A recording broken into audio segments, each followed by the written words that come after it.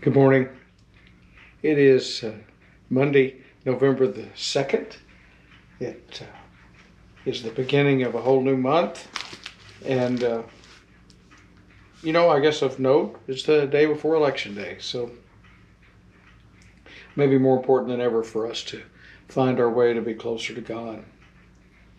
I'm going to read to you today from Romans. Let's see how that fits into our thinking and our plans. It's in the 6th chapter, starting with the 3rd verse. Do you not know that all of us who have been baptized into Christ Jesus were baptized into his death?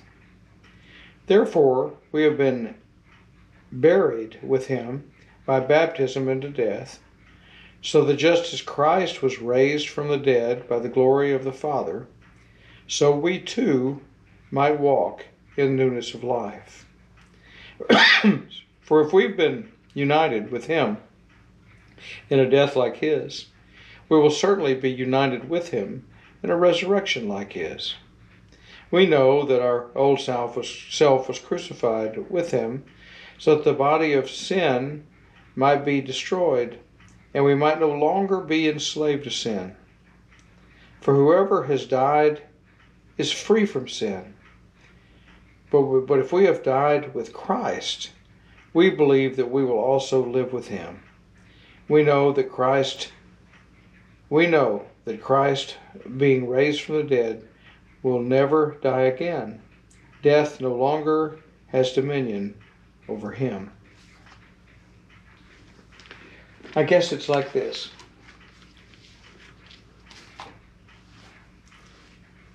Every single day you have a choice. You can dwell and live into the past,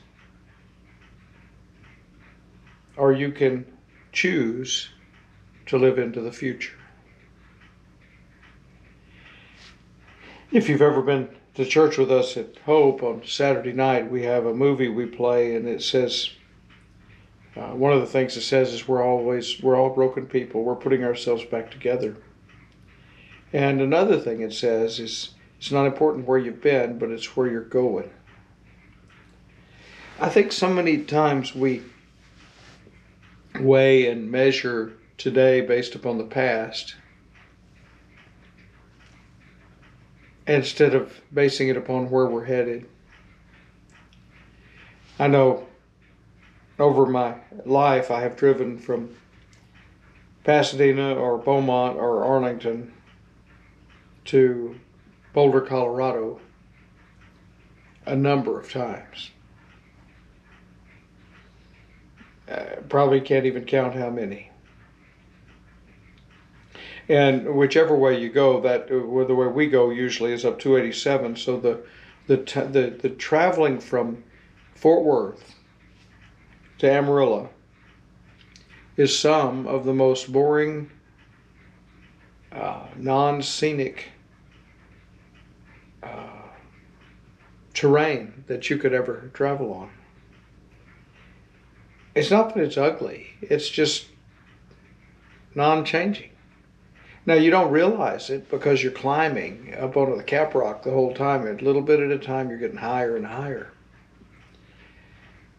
But as a young person, and even as a much older person making that drive, there's always this goal about, can I just get to the next town?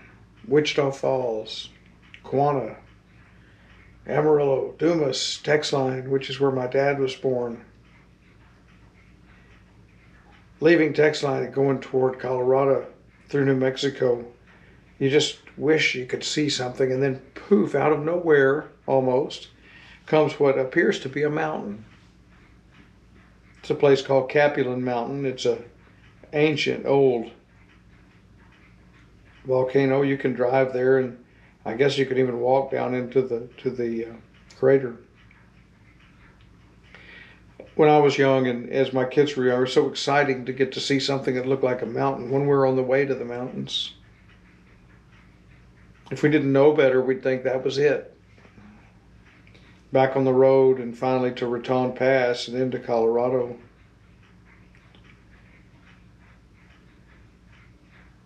And then come the mountains. My point is that we can't always see what's in front of us. But because of the scriptures, we can know who holds us in his hand. We can know that he has better things planned for us, that there's something always coming up ahead. The worst that we can imagine for ourselves can lead us to the best that God has to offer. You can make examples of people that go to prison and get saved, those that go to prison and help save others. Charles Colson, who started the prison ministry while he was in prison, or as a result of having been in prison. I'm just saying that the journey is what's important. What's behind you got you here. You know, in my case, my traveling over these years has been, a 62 Comet and a 64 Fairlane and a 68 Chevrolet. And anyway, I've had all these modes of travel, and they were all cool, and at one point in time, they were the greatest thing ever. When in reality, not any of them have the comfort and features that my current transportation has. I would have never thought it. We just cannot continue to live hoping things will return to the way they were. And that may be even more true now that we've gone through this pandemic. The thing is, we don't know what it was like for those people back in 1918 when they had the flu epidemic. How much their lives changed, how many things changed, or how many things should have remained changed. Maybe we should have been more diligent over these years of hygiene and cleanliness. But we can't undo what we've done. You can't relive where you've been. You can't go back, no matter how many days you want to think about it, dwell on it.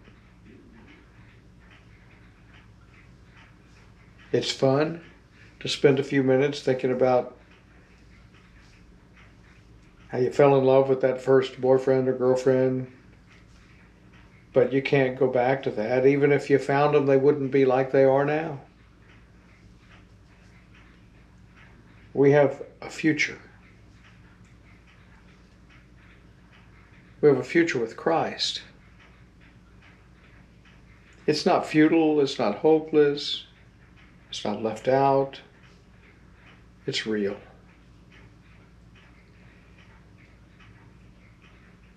Don't get so caught up in what was, what is today, that you miss what's coming. Don't miss the ways that God is finding and looking and seeking to be a part of your life. Don't give up on God. Because let me tell you, friends, God hasn't given up on you. I never thought that I would be doing daily devotionals on YouTube. Didn't know much about YouTube channels. I never thought that I'd be a pastor of a church that has made so much difference in so many people's lives. I never understood the power of just turning it over to God. I was lucky. I had a lot of good experiences. I was able to manage things. But as long as I tried to manage them, then they were unmanageable. It's when I let go and began to work in concert with what I perceived to be the will of God that my life changed. I hope that for all of you, that we can understand the breadth and the depth and the height, the width of God's love, the difference it can make to trust God, to look at our problems through God instead of God in the distance through our problems. It's a great day to be hopeful. Hopeful for what happens tomorrow and next week, the rest of this year, and hopeful for the days ahead. When every day we wake up and know that Jesus Christ is King. Friends, these are my thoughts for today. Sometimes they're not always connected together. They're just thoughts. Hopefully they'll help you get through your day.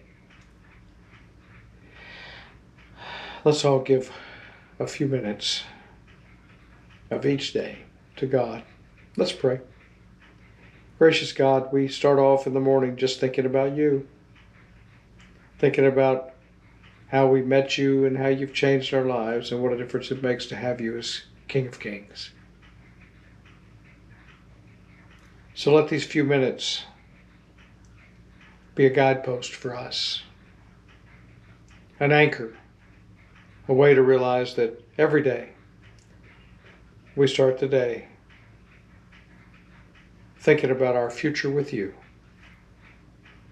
And it's in your holy name we pray. Amen. I hope you guys have a great day today. It's going to be a beautiful day in Southeast Texas and Southeast Harris County. Looking forward to it. God bless.